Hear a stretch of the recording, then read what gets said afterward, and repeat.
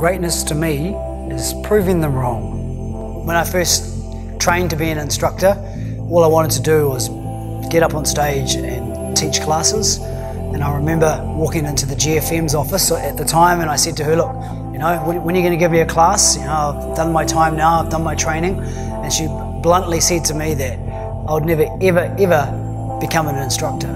So I walked out of that office a little bit deflated, obviously, but I made the resolve in my own head that no matter what would happen, that I would become an instructor, end of story. It was just added fuel to the fire, and I put my head down, and a few months later I was teaching. I set myself a goal, I did what I needed to achieve that goal, and it was going to happen.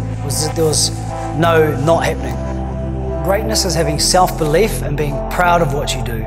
Share your greatness with us at lesmills.com/greatness.